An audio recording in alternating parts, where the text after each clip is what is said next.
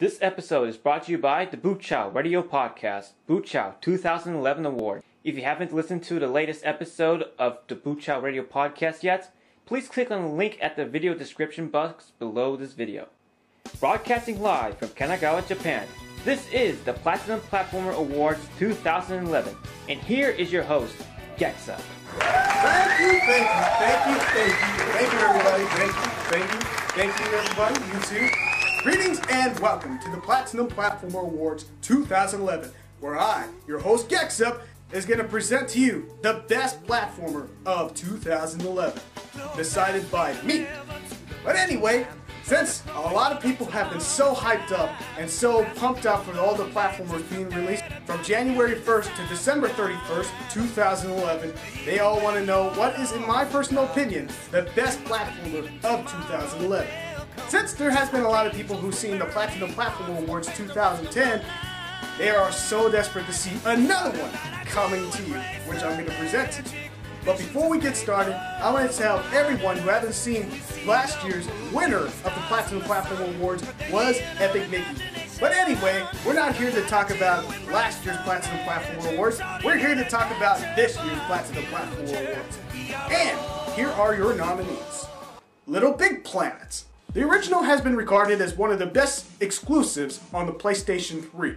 It is not only a platformer, but it's also a simulation game where you can be able to build up your own level in any format that you exactly want. But I'm telling you right now, if you love Little Big Planet 1, you're definitely going to love Little Big Planet 2. Alice, Madness Returns. Holy crap, I mean, this game is one of the darkest platformers I have ever played. And this game is about how dark and how fucked up the imagination could possibly be to one individual. And for those who don't know, Alice Madness Return is a sequel of the classic American McGee's Alice. And I know that there are a lot of people who consider American McGee's Alice a classic, but let me get my personal feelings out of the way. I hate this game. It has one of the weakest platforming mechanics I have ever seen in my life. The combat is just poor at best, and the checkpoints, holy fucking shit. Is it one of the worst checkpoints I have ever seen? Lord almighty, that game is just fucking brutal. But however, Alice the Madness Returns is actually better than the original.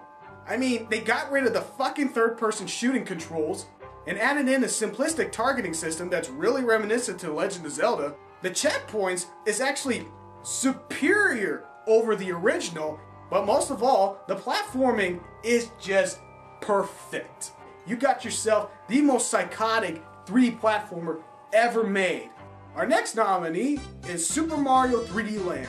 It's been a while since the Mario handheld series has made a game since New Super Mario Bros. But this time, this is the Mario handheld series that's in 3D, and it also has 3D effects, if you don't count the Super Mario 64 game on the Nintendo DS. It has a lot of unique features, really fantastic platforming, and most of all, power-ups that isn't heavily limited like Super Mario Galaxy 2. And for those who are asking me why haven't I started this Platinum Platform Awards sooner, it's because I couldn't start this Platinum Platform Awards without having a Nintendo 3DS. Rayman Origins. I'm going to quote one of my friends who were guests of the Boot Chow 2011 Awards. It basically captures everything that was good from the past Rayman games and put it to one. It has the platforming challenge and the charm from the original. It has the memorable cast from the sequel. And it has the wackiness and fun from the third. And not to mention, they even doubled the gameplay more so than any other game that came out of the franchise. This is one of the best combats that the Rayman series has ever had. And I can't imagine anyone who considered themselves as a Rayman fan to miss out on this game. Our next nominee is,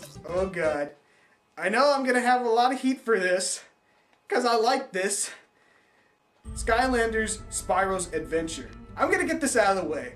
I like Skylanders Spyro's Adventure. This one is actually tolerable. It feels like the solid platformer that I've been craving for. It has a couple of innovations that sparkles the platformer genre, with a bunch of characters that are easily forgettable. It's hard for me to say that I like this game because, you know, deep down inside I hated it, but I have to be honest, as much as I have a lot of gripes with this game, I have to admit that the platforming and the gameplay is solid at best. And I know it's really painful to admit this, but I can't deny it. Our next nominee is Ms. Explosion Man. Just when you thought that the original Explosion Man rocked your world with its crazy attitude and fun platforming gameplay, Ms. Explosion Man managed to elevate it to another level. If Pac-Man is equivalent to Miss Pac-Man, then Explosion Man is equivalent to Miss Explosion Man. Those Mrs. series managed to elevate even more than the Mr. series. Kirby's Return to Dreamland. You know, I know that there has been a lot of people that have been complaining that Kirby's Epic Yarn wasn't really a Kirby game, but Nintendo managed to listen to its Kirby's fans and managed to give us Kirby Return to Dreamland. But it actually followed everything that we know and love most about the Kirby series. But however, the surprising thing about this game is that they featured co-op play. Not only you get a chance to play as Kirby, but you also get a chance to play as Meta Knight, King Dedede, and Waddle Dee. With those features alone, they simply entered the Platinum Platform Awards 2011. Our next nominee is Sonic Generation. Sega cleverly made the modern Sonic and the old school model Sonic to have a crossover with one huge adventure. I will have to say that Sega has really delivered. It brings back all the nostalgia that we most remembered from the past Sonic games, from Sonic the Hedgehog 1 to Sonic Adventure 2, and it feels like a breeze to relive these moments with the modern gameplay that I actually liked. Our next nominee is the one franchise that I absolutely love, and that is Ratchet & Clank 0 for 1. But even though it's not exactly the best Ratchet & Clank game of the series, it is still fun as hell. Insomniac Games cleverly made this game to be one of the best co-op games this generation of video game has offered. This is one of those games that rewards you to having more and more players, maximum 4, to play throughout the adventure. And like almost every Ratchet & Clank game ever created, this one was explosive. Our next nominee is one of the most overlooked games of 2011, and that is Outland. Outland was a really immersive platformer. Not just any platformer, but it's also a Metroidvania. I couldn't believe the amount of glamorous visuals, solid gameplay, and intense action that you have in this game. Remember how much I praised Limbo last year? Well, if 2010's most creative platformer would have to go to Limbo, my pick for most creative platformer of 2011 would have to go to Outland. And finally, our last nominee is Trine 2. Just like Outland, this game has been overlooked to the public. The first game, Trine, was a puzzle 2D platformer that focused more about the puzzle solving and platforming combined in order to advance to the next level. And in Trine 2, I don't know how else to say it. They managed to make even more puzzling challenges than the original. And our final game is Lost in Shadows. It's no surprise that almost everybody forgot about this game, but what really surprised me is that this game feels like it's Ico in Shadow of Colossus. It just has that artsy style that just shines all over, where your character is a shadow and he can't interact with anything else but the shadows. This game may be very artsy, but does it have what it takes to be one of the best platformers of 2011? Let's find out. Since I talked a lot of positive things about these nominees, oh man, this is not going to be an easy choice because we're going to have to go through the same thing all over again. I'm just going to say screw it. I'm just going to read off the winner of the Platinum Platform Awards and it will be over. The winner of the Platinum Platform Awards in 2011 is Sly 4, Thieves in Time. Thank you, ladies and gentlemen. That was a great show, and I hope that you enjoyed this Platinum Platform Awards 2011. The end. Nah, I'm just kidding. We're gonna have another Versus series right here in the Platinum Platform Awards 2011. Just like last year, we're gonna have a total of 9 rounds for 12 of these nominees. And for those who've forgotten the rules, here it is. Round 1, Design. Round 2, Soundtrack. Round 3, Platforming. Round 4, Innovations. Round 5, Collectibles. Round 6, Length. Round 7, Difficulty. Round 8, Creativity. And finally, round 9, my overall pick of my favorite platform of 2011. So what are we waiting for, everybody? Let's start with round 1!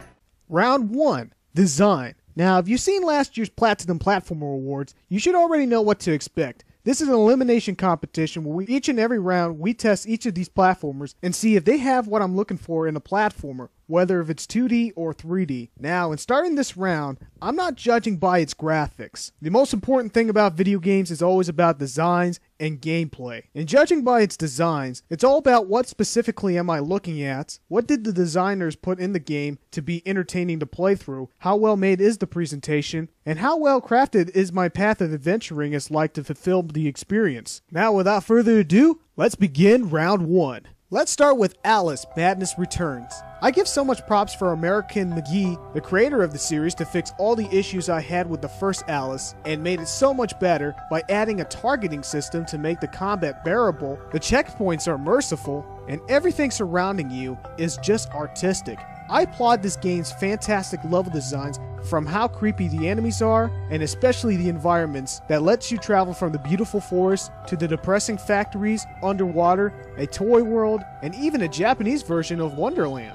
Exploring Wonderland in this game is so much better than Tim Burton's Alice in Wonderland, Disney's Alice in Wonderland, and especially American McGee's Alice. For those who are asking why is this game so creepy and not so uplifting like the Disney movie's incarnation, is that Alice in Wonderland first begun as a book, and it was not a children's book at all. It was made for adults. Disney made the movie targeted for kids, so the established continuity from the book has been ridiculed. But to see that Madness Returns made the experience more twisted than the book shows how good the game actually is. If there's one thing that I can say about the designs in Alice Madness Returns, is that it's beautiful. Unless you're blind, you have to admit that Rayman Origins' designs is artistic. It's all hand-drawn 2D animation using flash animation technology, all done by Michael Ancil and the rest of his development team that put all their drawings and displayed them all in this game. This is a giant homage to the Rayman games, so Ubisoft put so many environments and elements that feels just like the previous games before it. It's quite rare to find games nowadays to find traditional drawings in a game, because in this day and age, people are just looking for eye candy to even consider it a good game. It feels pure and natural to see a game like this to take a step backwards and make it feel like you're playing a cartoon. Throughout your adventure, you'll be seeing a lot of amazing drawings and traces throughout the game. And not to mention, the further you go in your adventure, the more variety you get in your levels, such as open fields, volcanoes, and so on. But most of all, what I love about this game is that there is absolutely no cheap animation. Easily, Rayman Origins was a breeze to play through. Now then, Super Mario 3D Land. I've ranted enough about Super Mario Galaxy 2 being the exact same game as the first Mario Galaxy, but here, it doesn't look or feel any different than the previous Galaxy games, except now your objective of the game is to get to the top of the flag, just like the original Super Mario Bros., and the power-ups offered here are not limited from a time limit. These power-ups significantly enhances the gameplay, like the long-awaited Raccoon Suit, Super Leaf, Boomerang Flower, the Propeller Box, and more. Everything else is what you expected from the previous Mario games from Mario Galaxy 1. It has unique level designs that follows the Mario formula, and that's all I can say. Since Sonic Generation's whole purpose is to celebrate the franchise's 20th anniversary, Sega decided to go back through the historic levels from the previous Sonic games and made them all into a 3D platformer. So it is expected to relive the Green Hill Zone level all the way to the city levels from Sonic Adventure 2. And you know what? They were great back then, and they are still today. So if you want to relive these moments, but with the modern Sonic gameplay, this game is for you. And for Missplosion Man, it's everything that you know from the original Splosion Man, but with that poppy feel that you get throughout the game that seems to appeal to the female audience, and made it twice as explosive, no pun intended. It has numerous factory levels and a futuristic setting. Nothing more I can add, except for the fact that I love to make so much destruction throughout the game, from crashing through windows to jumping to bombs to get to a higher distance platform. And now with Little Big Planet 2, you got yourself a lot of good physics and solid designs that made customizing your own levels to feel great as the regular levels. Just like the original, what the designs that Little Big Planet 2 was going for was to have a toy-like world that looks like it was built from a child. This game instantly brings a lot of charm whenever you play in the game, whether it's from the hard copy of the game or it's a customized level created by another player who posted it online. And like Little Big Planet 2's designs are still great.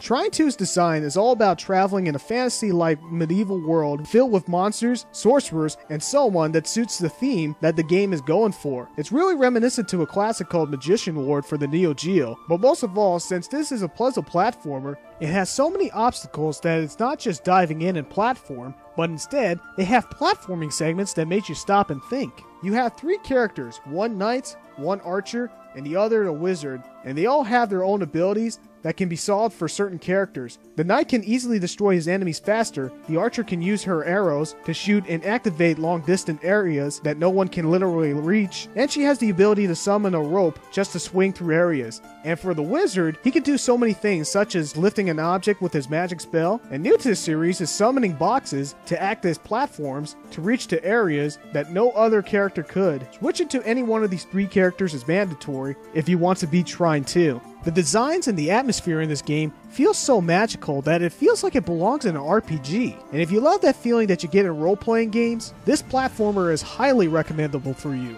And now for Kirby's Return to Dreamland. It's another game that follows its established continuity, so everything that you know from the series is expected here. Nintendo added co-op to the series, where you have King Dedede, Meta Knight, and Waddle Dee traveling from point A to B in each and every level together. However, my biggest issue with the feel that you get when playing this game is that it feels like Super Smash Bros. Brawl's Adventure Mode, the Subspace Emissary. The controls, the motion, the moves, the challenge, it all feels the same, but less like a fighter, and more like a traditional Kirby game. I know that this game was developed by the same guys who made the Smash Bros. Games, but it annoys me that you paid full price for a game that almost feels like another that has already been released. But that's not my least favorite designs in this competition. And now we have Ratchet & Clank for 1. I know I'm a huge fan of this series and it's expected for me to praise this game for its co-op feature, but I'm here to talk about the designs. The environments feel like the Ratchet & Clank Future series, where it all feels lively, futuristic, and you end up to places that are out of the ordinary. Since this is co-op,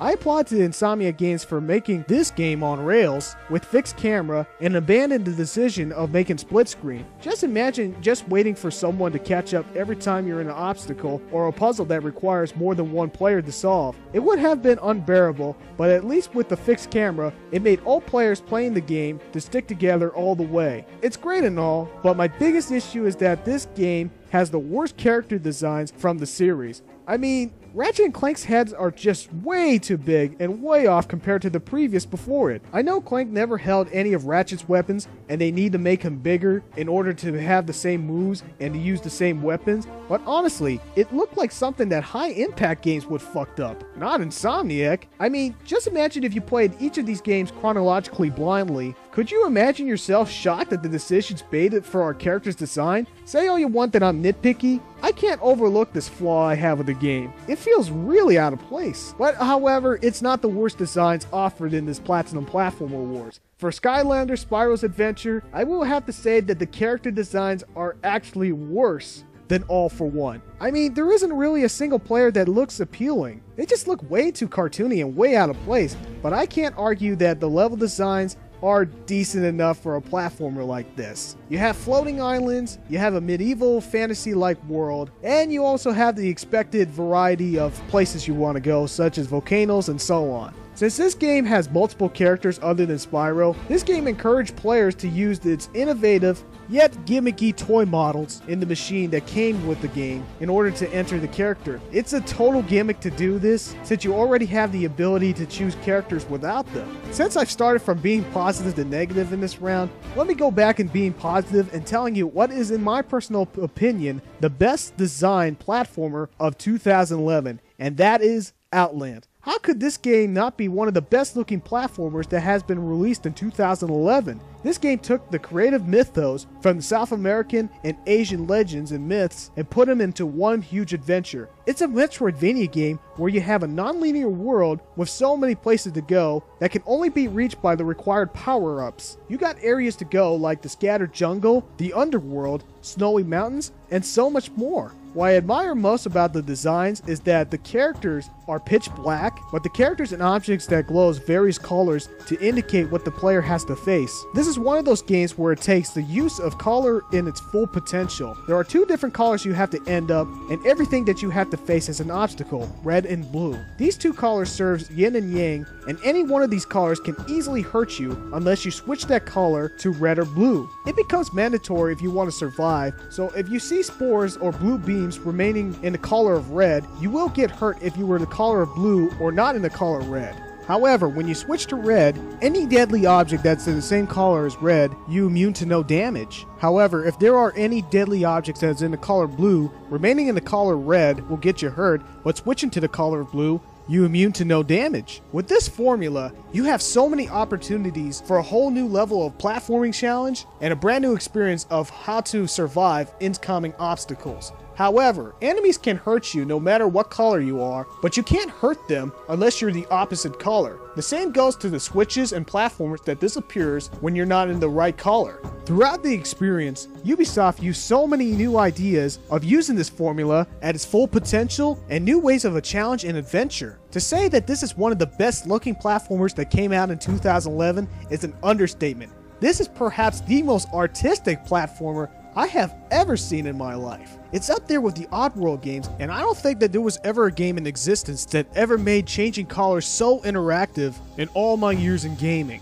And now it's time for me to pick the loser of this round, and my pick goes to Lost in Shadows. I admit that this game is creative, that it took the turn playing with your shadow to be in a full game. You play as a character who's been cursed into a shadow and must solve many puzzles by making objects from the physical world to move so that the object's shadow can move, and use such light to move the shadows. At its best, it feels like Ico and Shadow of the Colossus. However, I can't believe such visuals is literally painful to watch. Okay, you might be thinking that I'm sounding like a graphics whore, but hear me out. The lighting effects and looking at your shadows hours upon hours really hurt your eyes. A friend of mine gave me this game and he said he couldn't play such a game because it hurt his eyes. And after playing it, I can see why. Just when you thought struggling to center your eyes to get the 3D effects from the Nintendo 3DS was hard, here it's literally all you get from the game, nothing else. Say what you will about how ugly Spyro and Ratchet & Clank's new character designs are, but at least they don't cause eye strains like this game does. Not to mention that the hit detection is mediocre and the variety in your adventure is lacking, which shows this is why this game's interesting ideas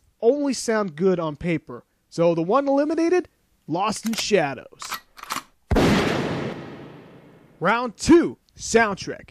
You know, platformers are always most known for having some of the catchiest tunes ever provided. Their unique soundtrack and memorable score from each and every one of these games creates a lasting appeal. So in this round, I'll be judging each of these nominees on how unique the soundtrack is and how memorable the score is. So let's look at them, shall we? Beginning with Little Big Planet 2, I have to admit that it wasn't as charming or unique as the first game, but still charming to listen to. Since this game is going for that toy-like world, it's most expected to have great variety of experimental music. It's really charming that this platformer goes for the experimental score is because for a game that has customization, it needs to have a really unique blend of creative music in order for those who are creating levels to feel creative, just like the Sims series. I'm not counting those customized levels that are online. I am of course talking about what is in the copy of the game itself. The soundtrack here just doesn't feel as big or get you in the mood to adventure like the original did, but it's still tolerable. Super Mario 3D Land soundtrack isn't totally new. It takes the memorable soundtracks from the past Mario games and remixes them like the Galaxy series. But for the new soundtracks offered in this title, it's all about upbeat, joyful music to make it feel like a breeze to play.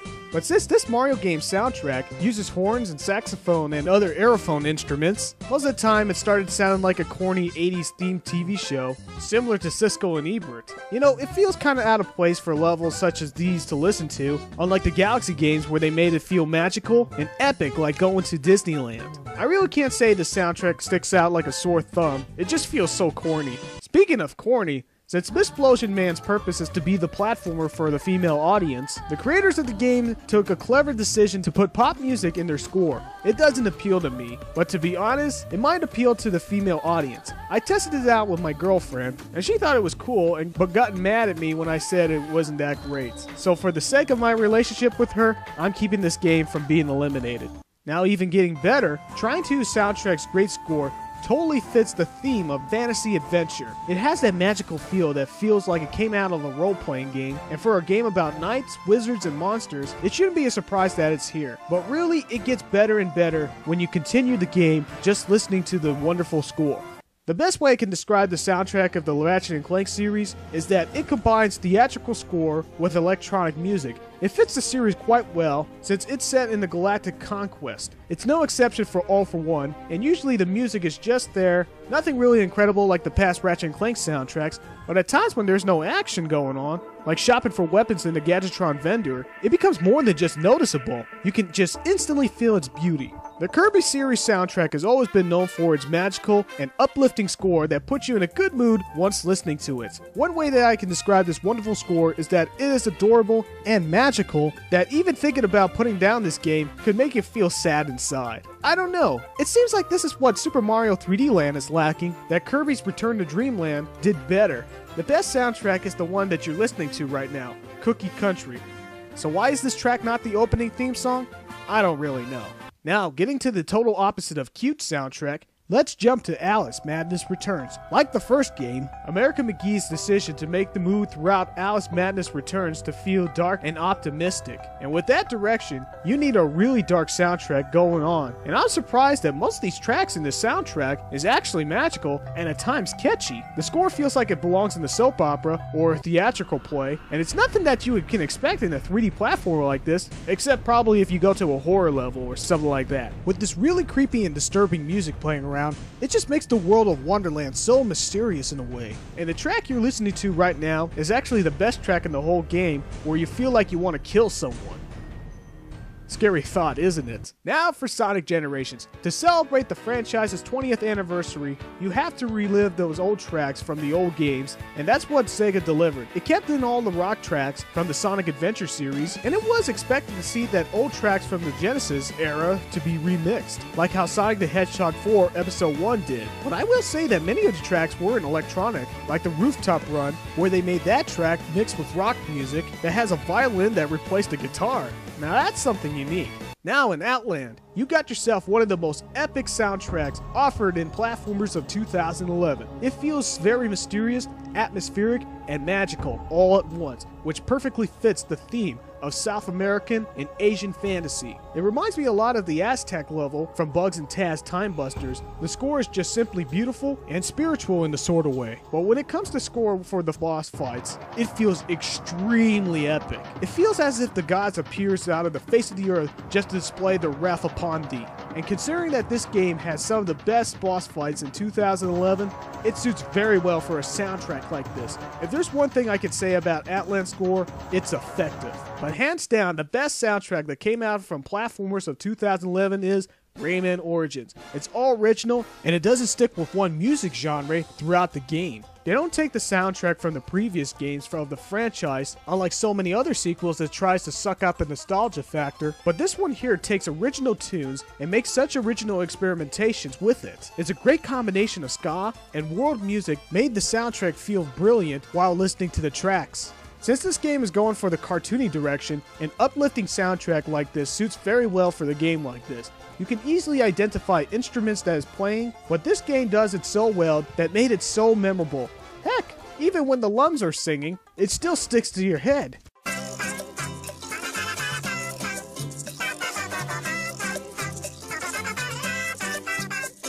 And now, this is the part where I pick the loser of this round. And my pick goes to Skylanders, Spyro's Adventure. I honestly can't say that there was a single memorable track in this game.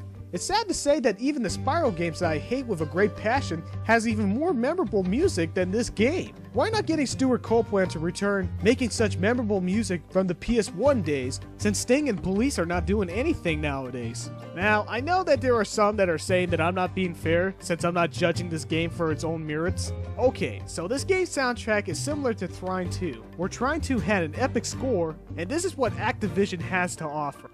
Okay, so the soundtrack isn't the only main problem of the game. The biggest issue is the price and how much all that money costs, and yet it doesn't really do anything spectacular or anything relatively new to the platform genre.